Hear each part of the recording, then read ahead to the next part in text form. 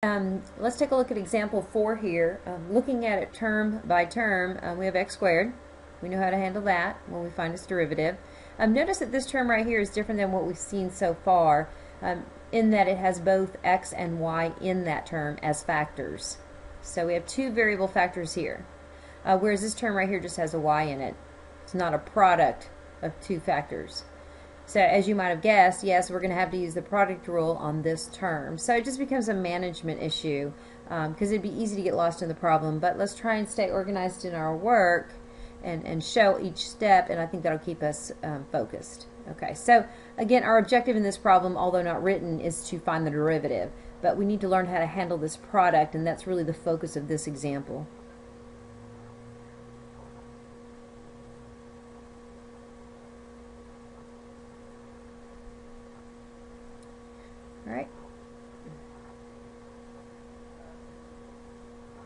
Right, the derivative of x squared, of course, is 2x.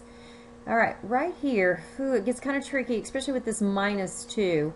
So we have to be real careful here. I'm going to go ahead and put the minus down for the subtraction, and then I'm going to focus on this term right here, and I'm going to focus on 3x being the first factor. I just usually put the coefficient, the constant multiplier, with the first variable. And I'll look at the second variable, and I go, oh, that's two different variables.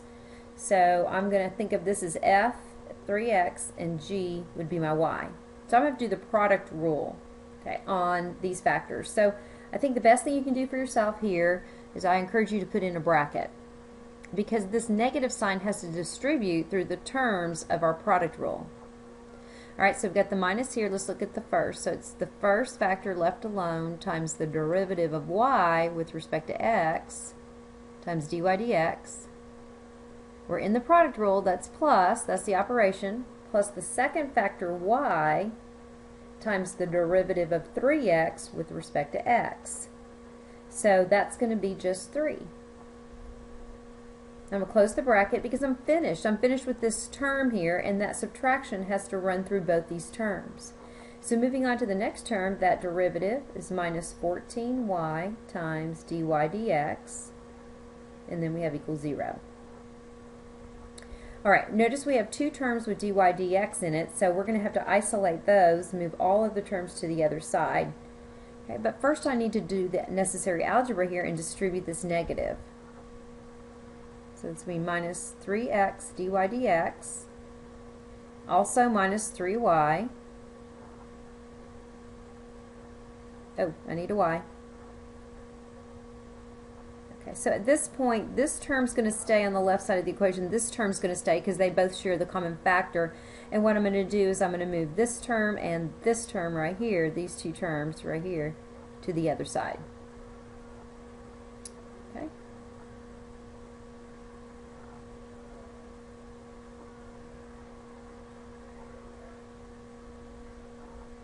So we're going to have negative 2x plus 3y on the right side of the equation.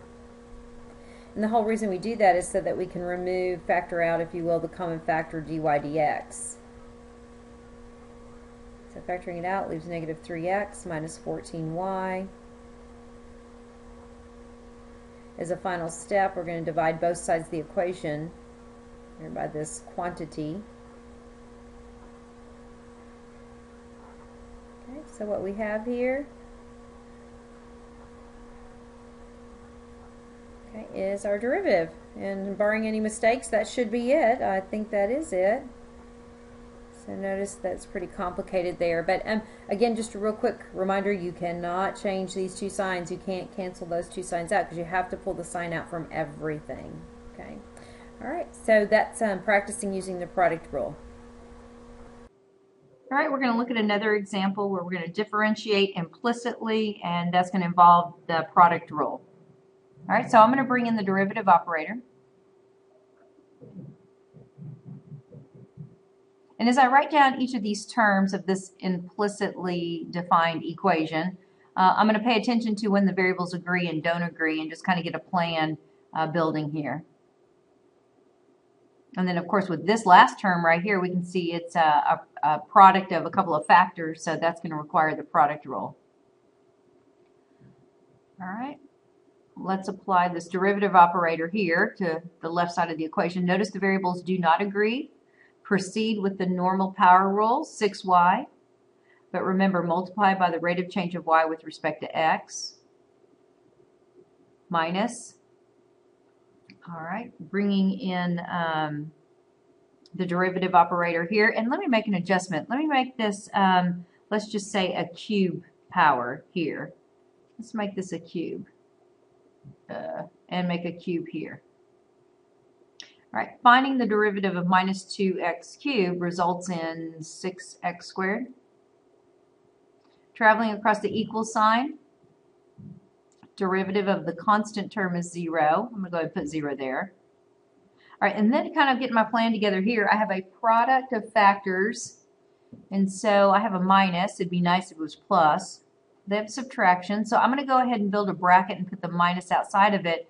Then I'm going to focus my attention on perhaps this being my f factor and this being my g factor. Jumping into the product rule, it's the first factor times the derivative with respect to x of the second factor. We'll come back and take care of that later. Plus, part of the product rule, the second factor y cubed times the derivative with respect to x of 2x squared. All right, so we have a little bit of calculation to do here, so I'm just going to bring this down along the way. 6y dy dx, and again, you can use y prime. It's alternate notation y prime, but again, like I said, I'm thinking that's y to the first. Minus 6x squared equals. I'm going to go ahead and do a couple things here. I'm going to distribute the negative, but at the same time perform the operation of differentiation. So I'm going to have minus 2x squared. All right, distributing that here, and then this derivative will be times 3y squared, variables disagree, times dy dx. So this 2x squared here, negative 2x squared, it could have been put in parentheses. It's all of this make up that term. Now I'm going to go ahead and go back here and distribute that negative. I have y cubed. And I'm going to use parentheses. I might take them off later, but right now I'm going to use parentheses. Perform this calculation, and that's just going to be 4x. The variables agree. All right, let's see, a little cleanup here.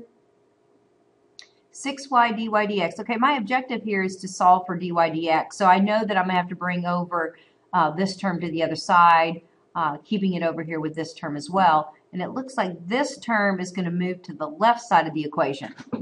So I'm going to kind of try and take care of a few things in one step here. I'm going to clean this all up, move it to the left side of the equation, noticing that the sign will change. So I know that's going to become plus when this whole term moves to the other side. Plus, I've got the 2 times the 3, I've got the 6, I've got an x squared and a y squared, and the dy dx factor. Otherwise, it wouldn't be on the left side of the equation.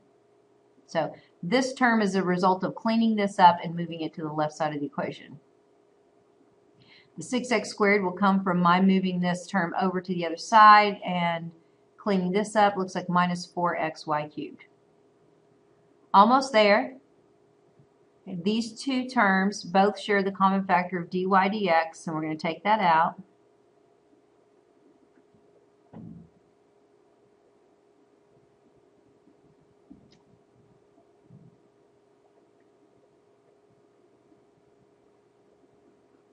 As a final step, I'll divide both sides of the equation by this quantity right here. I said as a final step, although there really is one more step that should be done. As I'm writing this down, I certainly notice that I have a common factor that I can divide out from, not just the ones I pick and choose, not just the terms I pick and choose, but all of the terms in the problem I can divide out into. And something as obvious as that should be done. They don't share any variable factors that could be taken. Oh, take out a 2. Take out a 2. That should be a 3. They don't share any variable factors in all 4 terms. I don't see anything common, any variable common to all 4 of them. So this would be the answer right here. This is the rate of change. And notice that in order for us to find the slope of this curve, whatever it's doing, we would need both the x and y coordinate, or at least a way to find both the x and y coordinate.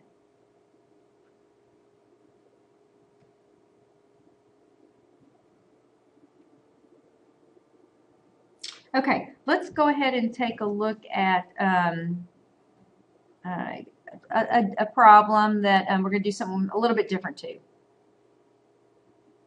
All right, consider a circle centered at the origin with radius 5.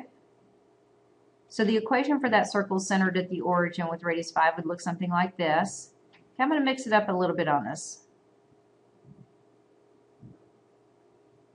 We're going to be asked to find this in terms of x and y.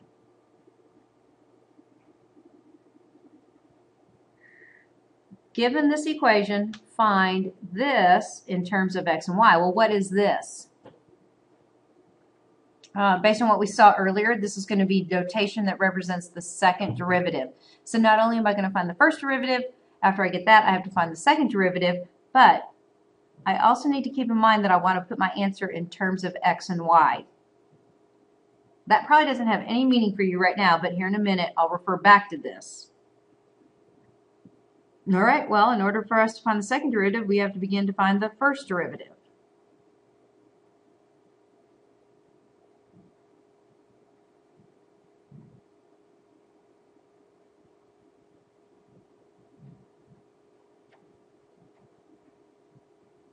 You don't have to show these arrows. I'm just doing it to keep myself on track here. This derivative would be 2x plus, variables disagree, so it'd be 2y times dy dx.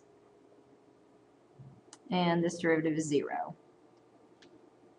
Okay, I'm going to go ahead and isolate dy dx. I'm going to get dy dx by itself, and then I'm going to bring in the derivative operator again to find the next derivative. So I'm going to subtract a 2x and divide by 2y. So subtracting a 2x and dividing by 2y results in a negative x over y. All right. Okay, so let's bring in the derivative operator again to produce that second derivative notation. So bringing d over dx in again, because that's what we're doing. The result of that is the second derivative of y with respect to x a second time equals, okay, now over here when we go to differentiate this quotient, I can either use the quotient rule, which I'm going to do, or you can bring the y up and make it a product of negative x, y to the negative 1. I'm just not a big fan of differentiating with negative exponents, so if it's a quotient, chances are I'm going to jump into the quotient rule. So here we go, quotient rule to find the second derivative. So I'm on my way to finding this next derivative. So I know I start building the answer by squaring the denominator of the problem, and then beginning the numerator with that denominator and saying it's the denominator times the derivative with respect to x of the numerator. And I'm going to go ahead and let this negative x belong to the x. Minus, for the quotient rule, the numerator, which is negative x, times the derivative of the denominator, which looks like this.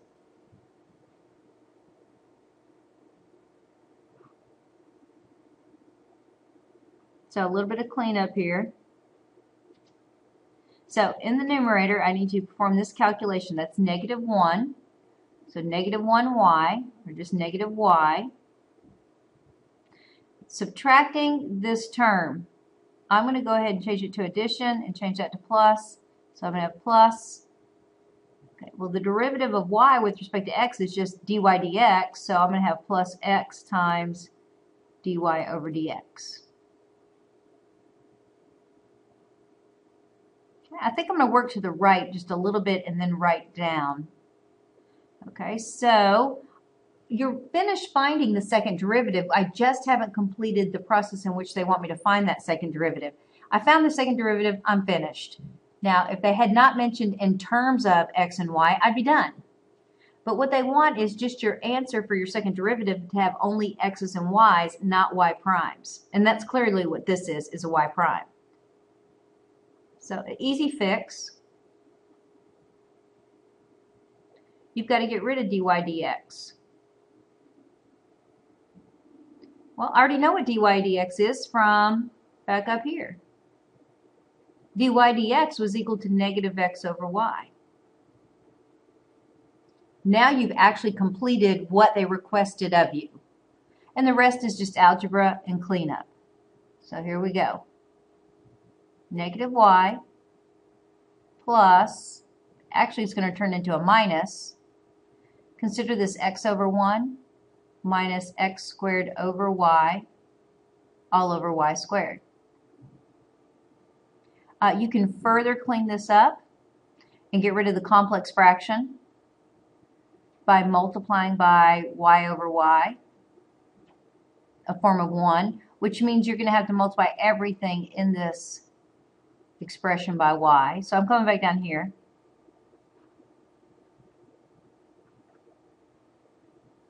So y times negative y is negative y squared. Y times this fraction would result in the y's canceling and you having minus x squared. And the result of multiplying in the denominator is y cubed. Okay, so I think this was a minus. You really were finished up here with the requested information. This is algebra. You need to be aware of that. This is cleanup. One more thing that's interesting. You could factor out the negative from the numerator, resulting in x squared plus y squared. Just rearranged. I just rearranged, that's all. Think about distributing and getting back to this. And just did this because of a connection to the original problem. Okay, looking back at the original problem, x squared plus y squared was equal to 25. So a really simplified answer would look like negative 25 over y cubed. So again, as I mentioned, anything from here on down would be considered the correct calculus answer. Well, where do you have to go to? Well, if it's multiple choice and none of these are there, but this is, you would need to be able to travel through all this to get to here. All right. So for me, you know, maybe a little cleanup. You can stop here. Certainly would look neat if you could go here or even to this point right here. Well, this has been some examples with implicit differentiation, and so I hope it's helped with any questions that you might have had. And if not, we'll address them in class. See you soon.